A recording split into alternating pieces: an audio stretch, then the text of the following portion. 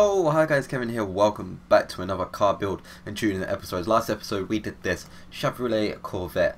It's really old school. I can't remember the year exactly, but it's an amazing car. It was really surprising how well it actually performed. Felt a little bit like a boat at the start, but we got it into an absolute stable machine.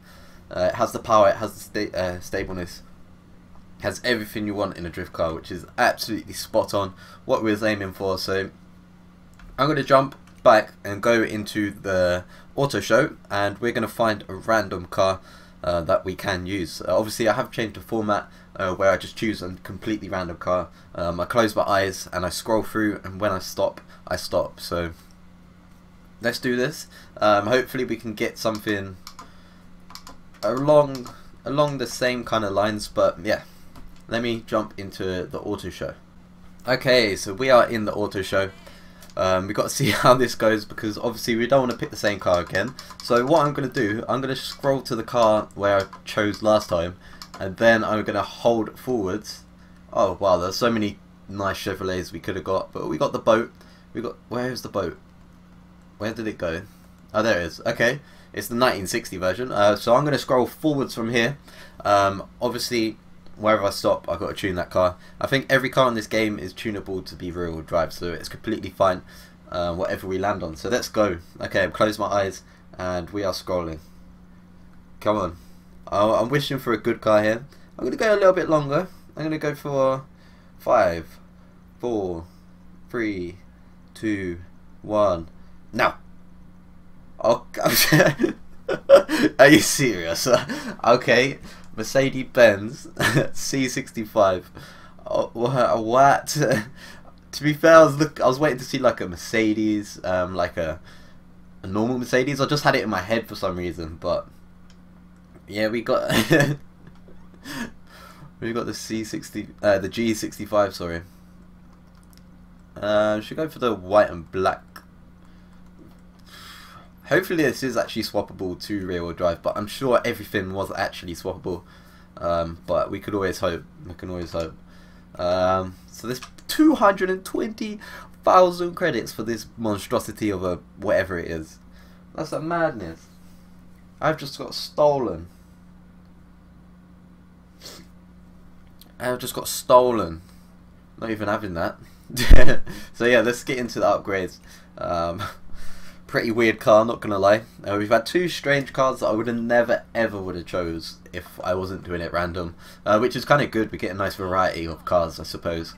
So let's not go into tune. I didn't want to do that. I want to go into upgrades, custom upgrades, and we're gonna jump all the way to the end to conversion and convert the drivetrain to rear wheel drive. There we go. Okay, so this weighs a lot, 2,000 kilograms. Okay. Yeah, 2,000. Oh, heaven. Okay, okay. To be fair, I kind of like just the Mercedes one here. It's gone for the kind of clean with chrome, complete ram bars. I think that's what they're called, ram bars. I might be wrong there, but yeah. So what do they have as stock? What's the difference? There's no difference. So there's non-adjustable there, and then that's just exactly the same. Okay, so we might as well just go with Mercedes-Benz, because apparently it removes a wing, but you know. Rear. Okay, that exhaust gets a little bit of an upgrade down there. So let's go with the Mercedes-Benz version here as well. We're going for like a kind of like an off-road look, which is kind of different from what I normally do. So let's do that as well. It's got the protectors over there. What are they? What are those little bits there? If anyone knows what those little pop-up bits are, are they lights or something? I can't tell, but if I was able to move my camera, I might be able to see. But you know, yellow swag.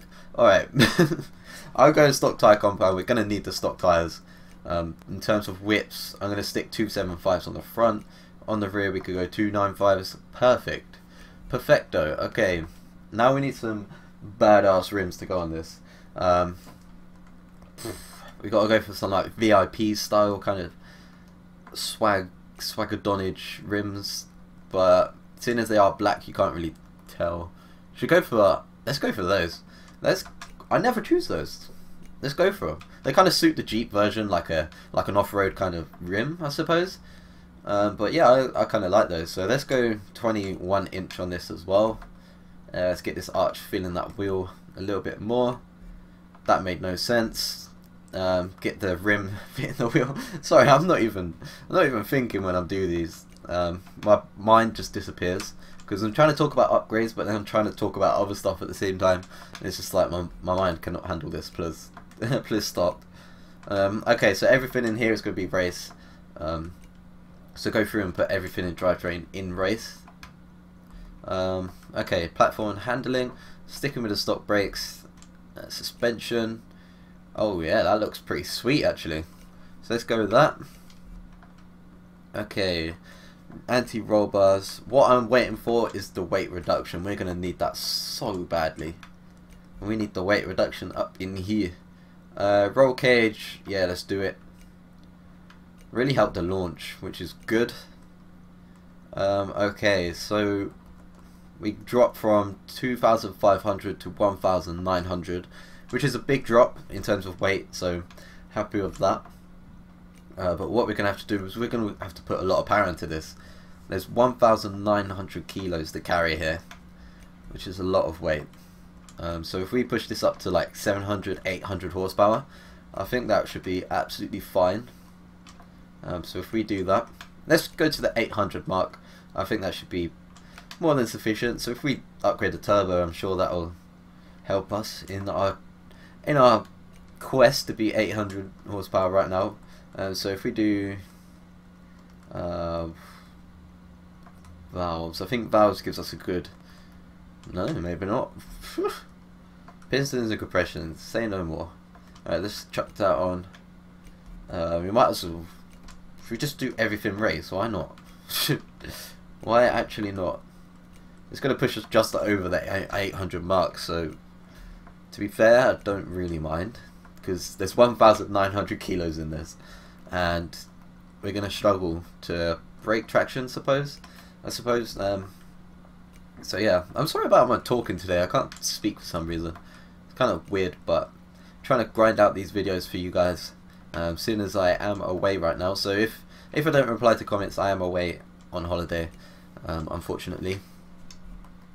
So yeah, trying to go through and see which ones I haven't put race shit on. There we go, and that should be that. Okay, so that is all the upgrades. So that's how much power we can get in that, and that's how light as possible we can get that as well. So we got to see how this slides now, because it could go all wrong or it could go amazing. There's no in between right now. Okay, gear 1 was okay. So let's take this up to our normal area up here towards the airport. It's got everything I want up here, and this is probably the area I drift most, so I like to tune my cars around this area just to kind of, you know, match up with every other car, with the gear and etc.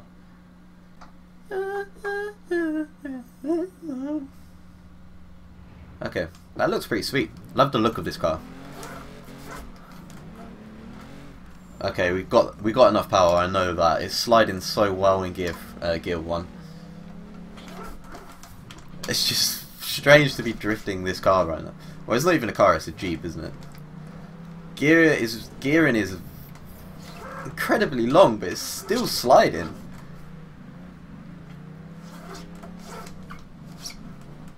This is going to be like an absolute tank. Sideways, it's just going to be stable as fuck, as you can tell there, and that's not even tuned or anything. Okay, so let's make that gearing a lot shorter. Obviously, it was spinning up perfect, but we might as well get it shorter, get that little bit more acceleration out of this. So let's go down to like 4.2. That should be fine. Alignment. Take the camber up in the rear a bit, even though it did feel fine as stock, so I don't really want to change too much. It seems like on the Horizon 2 it's so easy to tune. You don't even need a tune, to be honest. You could just drift standard cars. Just quite literally just slap enough power up to overdo the weight and you're fine. Just change up the gear in a tiny bit and your tune is sorted basically. Yeah, so it's a lot higher in the rear, but it is a Jeep, so completely understand that. And yeah, that's about that. Differential, we're going to go 100% and 100%. There we go.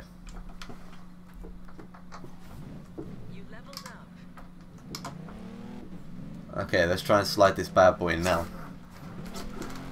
Okay, that sounds a lot better. You can hear the engine actually trying to accelerate, which is good, which is what we wanted.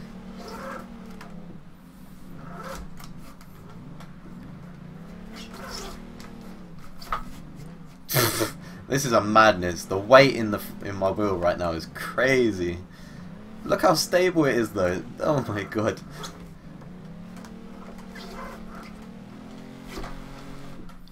So yeah, this is more of a fun car compared to kind of like my other kind of JDM builds, etc. Because they're more serious, they're more like about tandems, etc. But this, pull it out, drift it, get people on your door and stuff. Why not? Why not? Look at this. That is so stable sideways. That is sick. Okay, so let me just make the tyre pressures in the front a little bit higher because the wheel is a little bit strong, and I kind of want the wheel to feel kind of the same with every car I use. So let's go do that, and that should feel a lot better in the wheel. Yeah, that feels about normal. Obviously feels a little bit heavier in the wheel because it is a very heavy car, so you can't really expect anything different there. One thing I will say, transitions are very sluggish, but as you know, we are drifting a Mercedes Jeep. It's very heavy, it's got a long wheelbase, so it's not going to be snappy transitions at all. So just expect that, but there's enough power. The gearing is spot on right now. It drifts actually really well sideways. Once you've got it sideways, the stability is just there. Look at that. Look how stable that is. That's crazy. But I suppose once you get used to the weight, the size, etc., you can start throwing those transitions and maybe trying to make them a little bit snappier, etc. But obviously it is heavy, so they're not going to be the best transitions EU.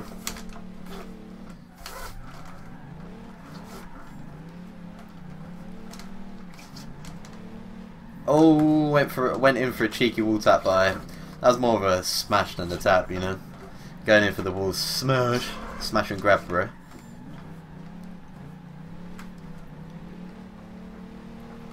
Oh, bruh, this car is actually quite good, you know. Well, it's not a car, it's a Jeep, isn't it? Engine sounds delicious. Everything about this car right now is just hitting the spot. That's what I wanted last time. A nice little cheeky little wall tap right there. We're about that. We're about that. So let's take this nice and slow, nice and stable. Oh my god. This car is a madness right now. Look at this. Look how stable this thing is sideways. It's just perfect. The weight, the power, they just suit each other so much in this car. Wow. That's all I've got to say. I hope you guys do check out this tune. And yeah, I think that's going to be about it. I'm not going to tune that anymore because that felt pretty much spot on how I kind of planned that to go. So that's good. But what I will do now is I'm going to upload this onto the storefront for you guys to download. All you do is go to the setup manager, which is the back button or whatever button it is on the controller. Go to load setup and just search my gamer tag. But we don't want to do that. Oh, we don't want to do that. We're going to go on to save setup here. I'm just going to call it drift. And yeah, I'm going to be uploading this. So just search my gamer tag once you're in the car. That is one thing I have to stress. You have to be in the car to be in order to search for the tune. So there, best for handling, because that handling was absolutely insane, and that is uploaded. So check this out. I hope you guys enjoyed this. A little bit different from my normal JDM kind of builds, which is what I kind of planned from these random car builds. So yeah, I hope you guys enjoyed this. If you did, give it a thumbs up. I'll see you guys next time.